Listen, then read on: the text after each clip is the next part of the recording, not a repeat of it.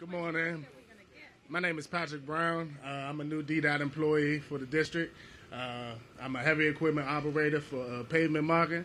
I want to thank everybody for being here. I want to thank the mayor for the new project for pavement marking.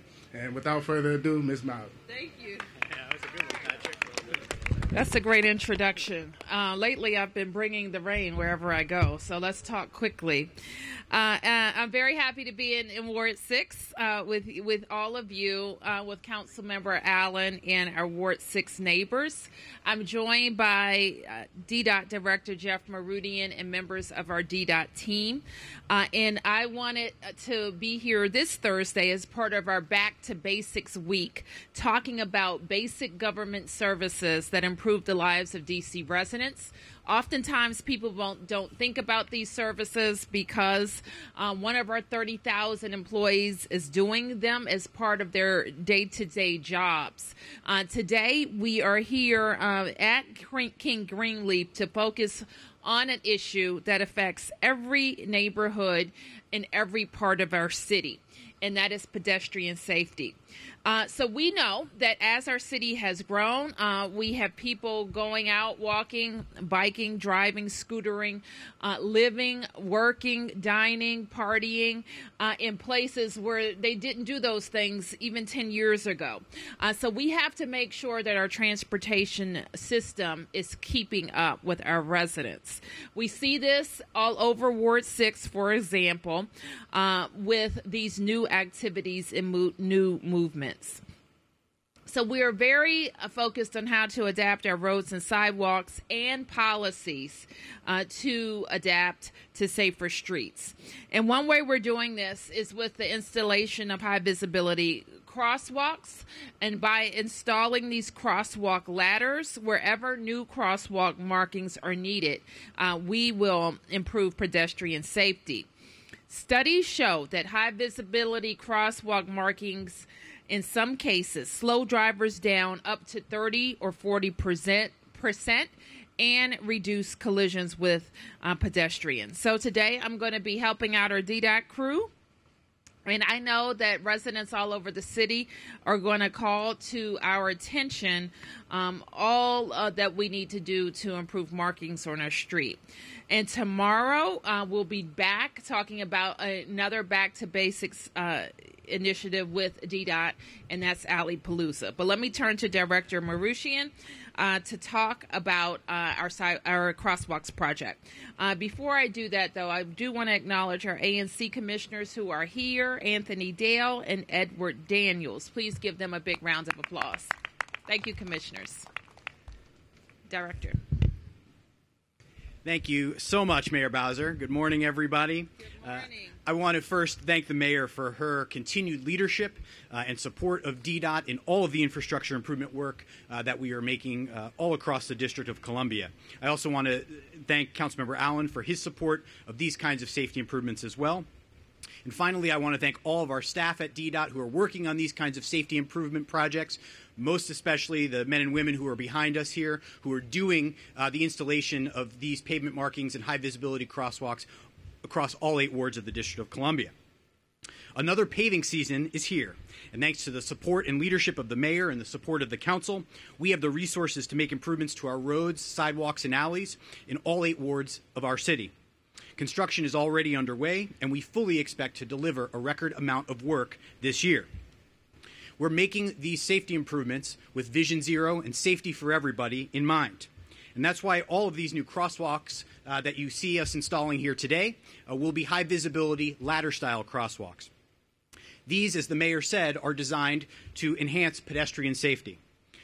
We encourage residents to track our progress on our Pave DC website, which for the first time includes pavement markings, crosswalks, and bike lanes.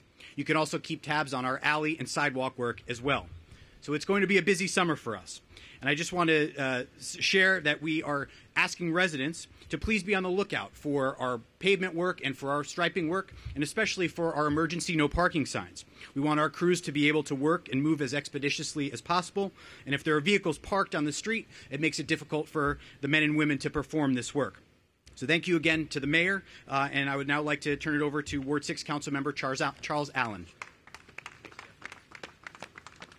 Thank you, Jeff. And Ms. Mayor, thank you for picking Ward 6 to help put a focus on our crosswalks. I'm really glad to be here. Let me extend my thanks to our ANC commissioners that have been here, Ed Daniels, as well as Anthony Dale, who was here. Also, great neighborhood leadership. I saw Christine Spencer from James Creek over here. Thank you very much. Also, Cheryl Adams, my person who represents me, there you go, on the Pedestrian Advisory Council. Efforts like this will help make our neighborhoods safer. Unfortunately, we've seen around the country, not just here in D.C., but around the country, we've seen an increase in pedestrian fatalities and injuries. So putting in something like this, a high-visibility crosswalk, we can't control for every driver's behavior, but making sure that it's bright, that it's visible, that it's well seen, means that drivers will move slower. They'll look out for kids or for seniors or for others that are crossing our street. You look right across at a rec center. Making sure that our kids in the community can get back and forth safely is really important. And I'm really glad that the mayor has decided to help make this a bigger priority, that I think really we're launching these high visibility crosswalks all across the city. I think it's going to make a big difference. I think it's going to make our neighborhoods safer. It's going to help us be able to cross our street safely. So I'm really proud to be here with the mayor and with Jeff and with everybody with DDOT, because this is going to make a big difference for safety in our communities and our neighborhoods. So I want to thank everybody for coming out, and let's just do more of this. Thank you.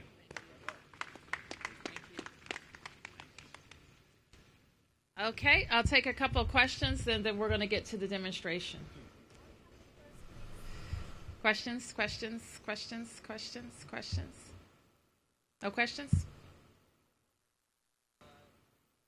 Several officials are calling for Jack Evans to resign now that he's admitted he's violated the ethics code on the Metro Board. Where do you stand on his position there now?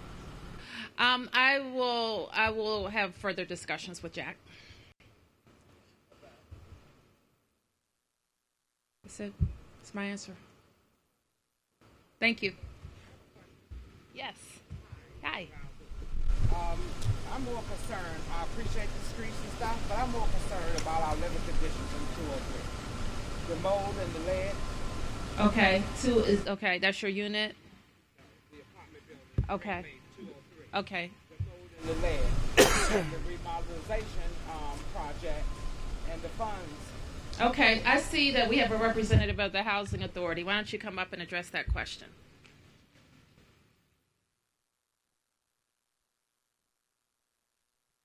Good afternoon. I'm Hamara Gabrias with the DC Housing Authority.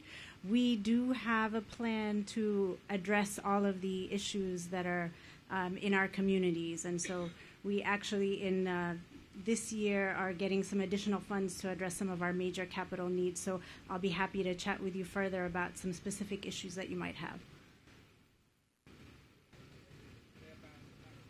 Yeah. I noticed at the gala you said that you was going to get some funds for the building of rebuilding at a gala I had attended, and you was there. For affordable housing? Yes. Yeah, absolutely. Yes, is that still in works? Because I noticed that on the news somebody had said they wasn't going to sign it. Was that an important person to keep it from happening? Well, there were some decisions on the council to reduce some affordable housing dollars, but there's still substantial dollars that we'll put in use. Well, we do it every day, all day, and putting units on the street. So, for example, we have a housing production trust fund, a housing preservation fund. The Housing Authority has always had millions of dollars, and now they have a new proposal for Housing Authority properties as well. The reason why I was asking because I was told that they don't have money to come in there and fix problems that have already occurred. Well, they do. As far as Greenleaf, can that happen very soon?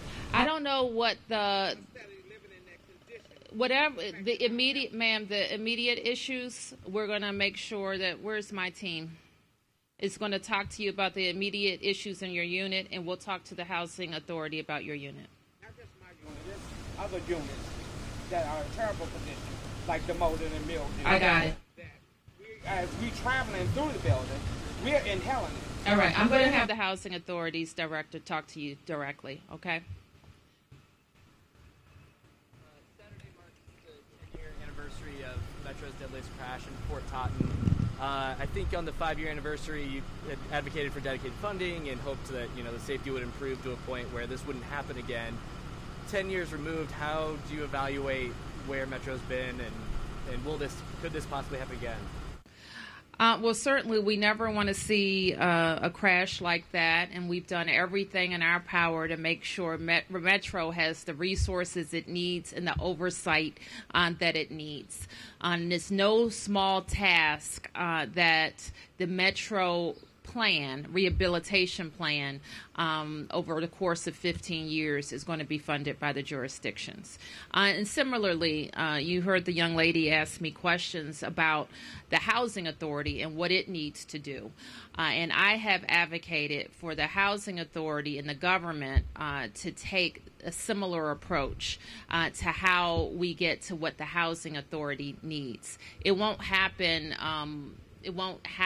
without a plan of knowing what's happened and why the units have gotten into these conditions in the first place, and how we invest in it year to year with knowing where the source of funds is coming from.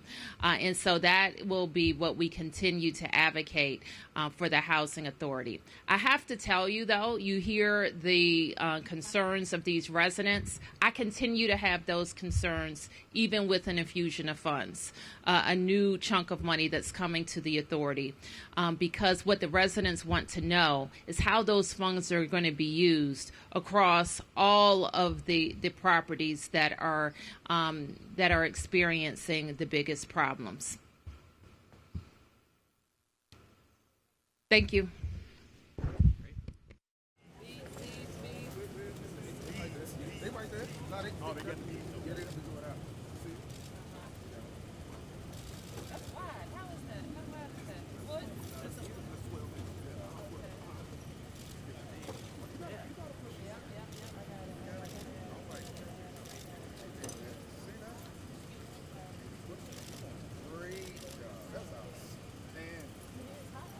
It's hot and it's